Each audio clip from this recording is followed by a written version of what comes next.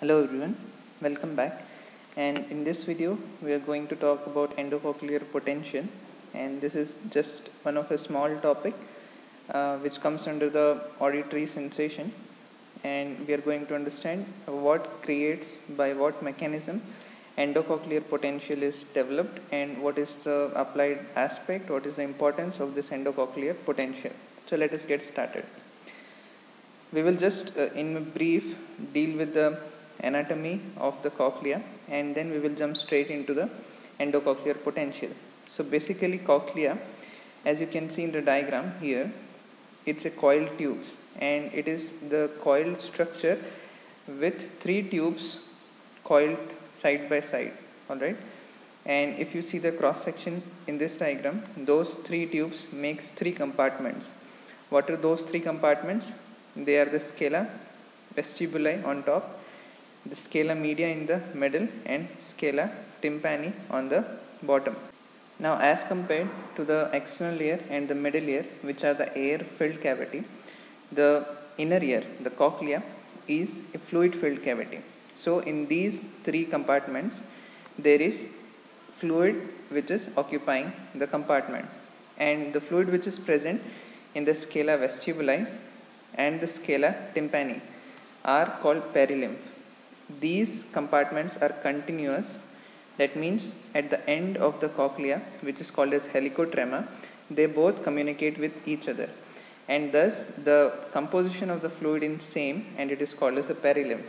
Whereas the fluid which is present in scala media is different from the fluid which is present in the scala vestibuli and the scala tympani.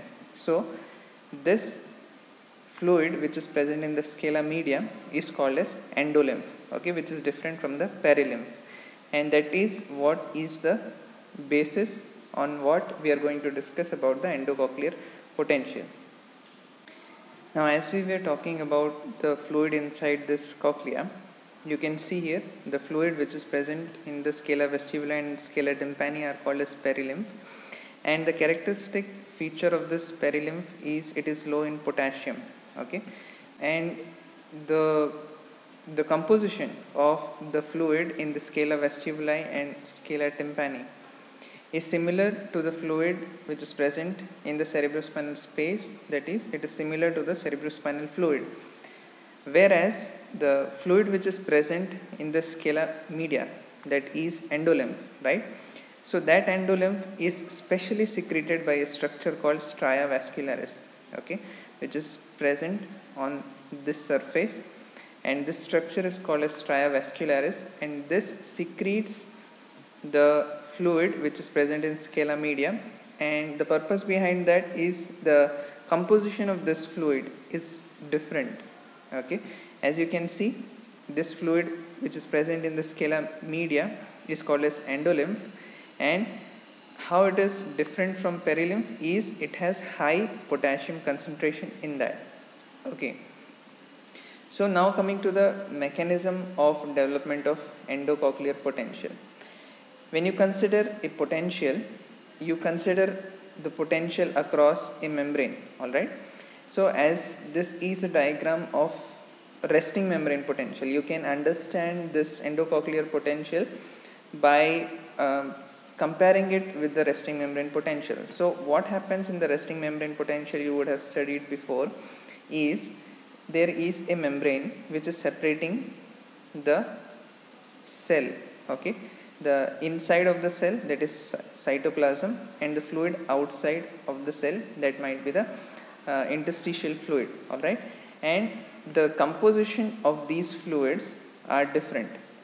The intracellular fluid and the extracellular fluid, the composition and the contents of various ions are different in those fluids, and because by virtue of those difference in the composition of ions, what is happening is there is a electrical potential which is developing across the membrane, and in general terms if we say that this is minus 80 millivolt and the negativity lies inside the cell membrane, okay, so in the inside of the cell membrane. So this is the basis of resting membrane potential.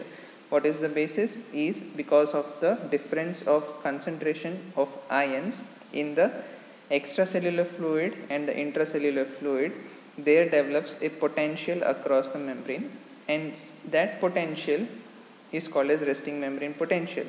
And what is the value of that potential? Generally it will be minus 80 millivolts with negativity on the inside of the cell membrane, alright, and positivity outside. So minus 80 millivolts is the resting membrane potential, and that is how it was generated. Now if you see the endocochlear potential, it is also a potential difference across the membranes. Now which membranes it is, across which membranes the endocochlear potential is developing? It is developing across the two membranes. The first membrane which is separating the scala media with the scala vestibuli, and this membrane is called as the rhinous membrane. Okay, so this membrane is called as rhinous membrane, and this rhinous membrane separates scala media from the scala vestibuli, thus separating the two fluids, the endolymph and the perilymph. And the same thing happens in the other two compartments, that is the scala media and the scala tympani. The basilar membrane which is present here is separating the scala media and the scala tympani. So what is happening is the composition of scala vestibuli and scala tympani is same, right? So if we discuss about the endocochlear potential with regard to these two compartments, it will apply same for these two compartments also. Okay, so let us discuss about these two compartments, and the same applies to these two compartments also.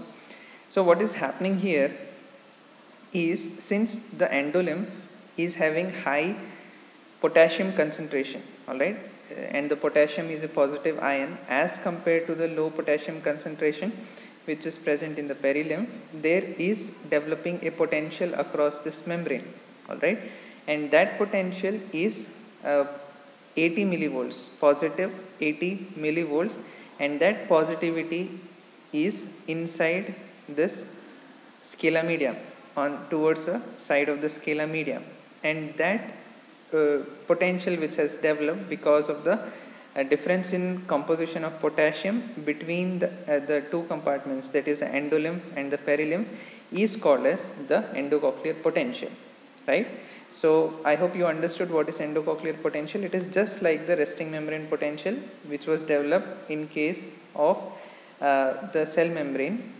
Here in case of the endocochlear potential, it is developed inside the cochlea, and it is between the membranes of the various compartments of the cochlea, and this endocochlear potential is plus 80 millivolt, which is positivity inside on the surface of the scala media.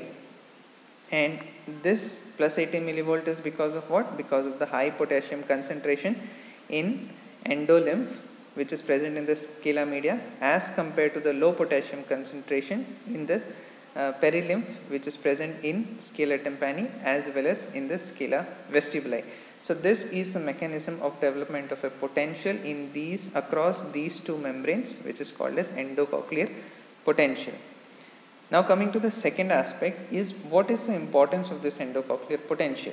So the main importance of this endocochlear potential is it sensitizes, it gives a sensitivity, it increases the sensitivity of the hair cells which are present in the endolymph. Okay, how does it do that?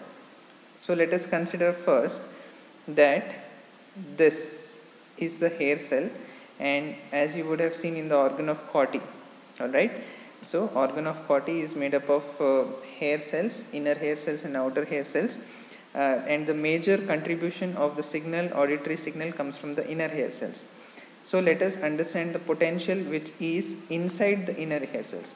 Now in the previous discussion we have already spoke about how endocochlear potential has is formed, okay. But in this discussion we are going to compare the membrane potential of the inner hair cells, okay. We are not going to talk about the endocochlear potential. Now we are going to talk about the potential of inner hair cells, and the difference of potential in the two different part of inner hair cells, that is the part of inner hair cells which is present embedded in the perilymph and the part of inner hair cells which is present in the endolymph. Okay, so if we consider that perilymph has 0 millivolt, okay, so the inner hair cell which is embedded in the perilymph has the ionic composition which is different from the perilymph. Alright, so the inner hair cells which is present in the perilymph has a ionic composition different from the perilymph inside the hair cell, right? So inside this cell, by the virtue of its own composition, ionic composition, it has a membrane potential of minus 45 millivolt.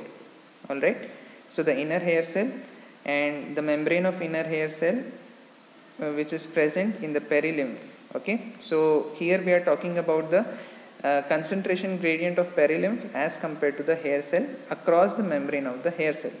So since the concentration is different in the perilymph and in the inner hair cell, there occurs its own resting membrane potential, and that resting membrane potential of that part of inner hair cell is minus 45 millivolt.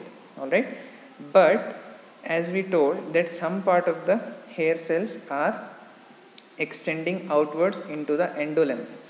Okay, and since it is extending outward into the endolymph, it already, because of its concentration gradient, it already has a potential of minus 45 millivolt, but the composition of endolymph itself changes as compared to the perilymph. Okay, so if the composition of endolymph is 80 millivolt here, the difference will increase, right? So the part of the hair cell which is inside the endolymph as compared to the perilymph, the endolymph is having plus 80 millivolts as compared to the 0 millivolts.